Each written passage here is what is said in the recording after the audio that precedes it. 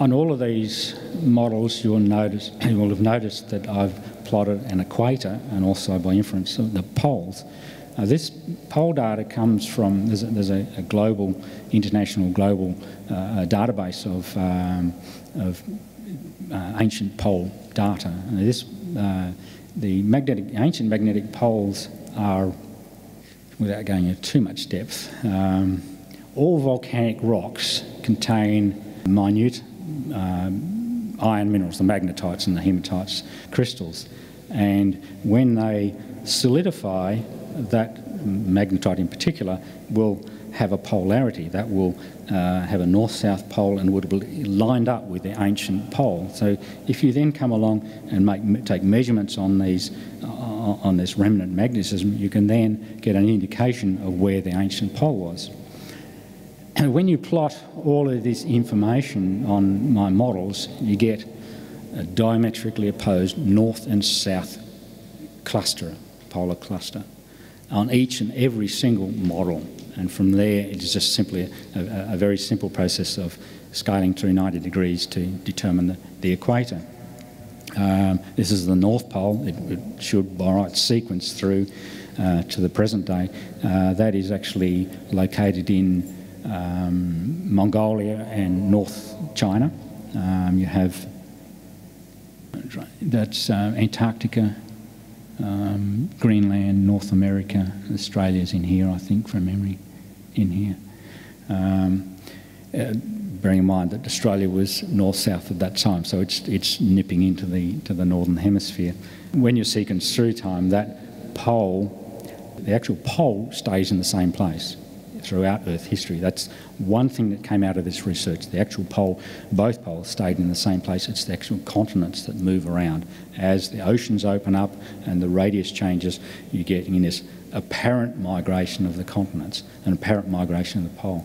So the North Pole commenced here, was in Mongolia, North China, for 95% of Earth history, and briefly migrated into Northern America, and then back into the Arctic Ocean where it is at the present.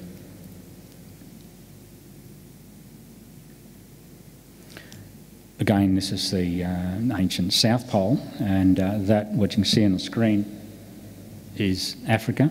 So this is Africa, again orientated sideways. This is South America, tucked in. The Atlantic Ocean will eventually open up at that join. This is India, Madagascar, and Antarctica, and remnants of Europe up here. So the South Pole was located in Central West Africa throughout 95% of Earth history.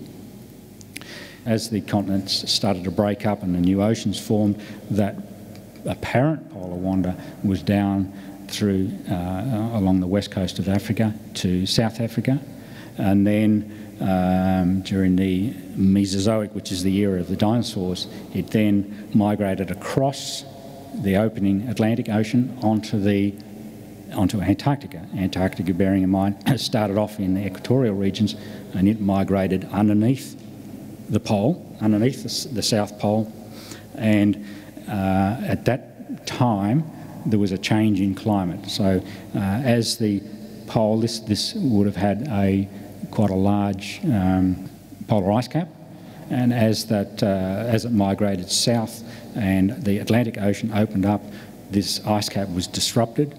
As the pole then migrated across the Atlantic Ocean, it became seasonal. With the warm ocean currents, that would have melted that ice cap and became seasonal, hence the change in climate.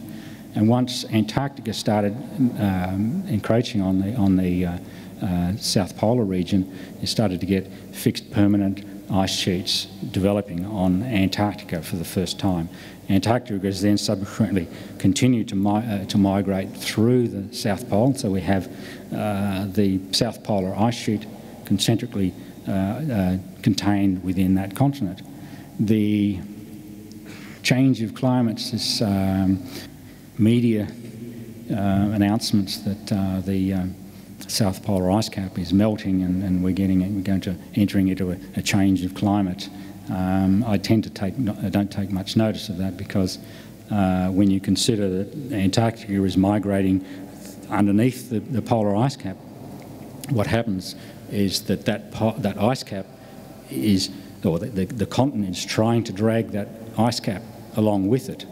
So what will happen on the leading edge, that will break up and fragment and melt, just exactly what they're showing us on television. But the other side, which we're not shown, will then refreeze and reform. So the ice sheet stays relatively the same size, but it's trying not to be shunted sideways with this continent moving underneath it. And similarly, as it migrated out of Africa, the exact same thing was happening. And when you plot climatic data and distribution of species on there, the same things are happening. And these species are trying to move around, getting away from these changing and evolving climatic zones. Again, what I would have liked to have shown here is the progression of each of these ancient continental seas. The blue outline shown there as the coastlines, and as you change the radius of the Earth and change the configuration of this crust and also the quantity of ocean waters, you get a variation in the coastal outlines. And this, over the period of time, you then progressively evolve from the Rodinia to Gondwana to Pangaean supercontinents and all their subcontinents. And this, again, this coastal information was plotted from published information, published readily available global data. There was no manipulation of the data, and it coincided precisely with the distribution of these sedimentary basins, as you'd expect. The sedimentary basins, because material is being flushed into these shallow seas.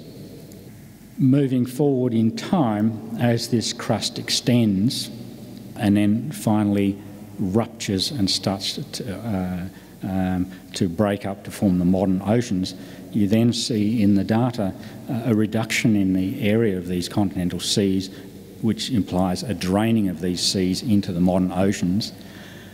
The formation of the modern oceans, then you then start getting the mid-ocean rift zones opening up, and with the mid-ocean rift zones and the new volcanics, you're getting all this new water being expelled, and as well as the gases, and so you're again getting a flooding and filling up of this modern ocean basins. It's quite dramatic when you see it properly.